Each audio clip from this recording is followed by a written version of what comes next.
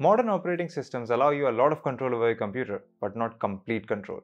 My name is Abdullah, you're watching Candid.Technology, and in this video we're talking about how you can mute your mic using a hotkey.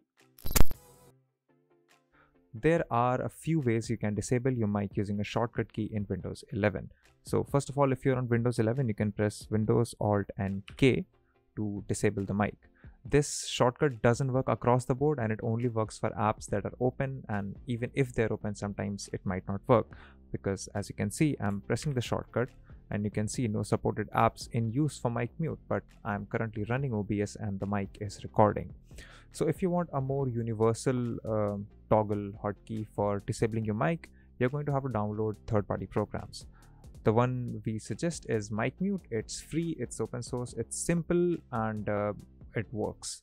Otherwise, you do have alternatives such as AHK Mic Mute, which is another free and open source alternative. You can download Talk Toggle, which is paid, or if you're on Mac OS, you can use Shush. So once you've decided to use Mic Mute, just click this download button, wait for the file to download, and double click the installer to run it. Once you have downloaded Mic Mute, run the setup. You'll see this window, so we want this to be in English. Next, give it the destination you want it to install in. It's a very small program, just 1.4 MBs. Click next. Automatically start Mic Mute on startup. If you can check this box, Mic Mute will automatically start when Windows does, and you can just use your shortcut forever. I don't want it to do that. Go next, yes, install and launch Mic Mute.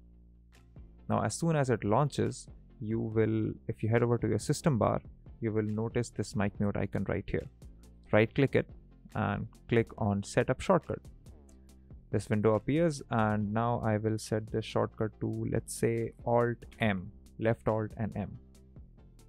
Okay, I'll click OK and the shortcut should be set. So if I now press left Alt and M, the audio should cut out.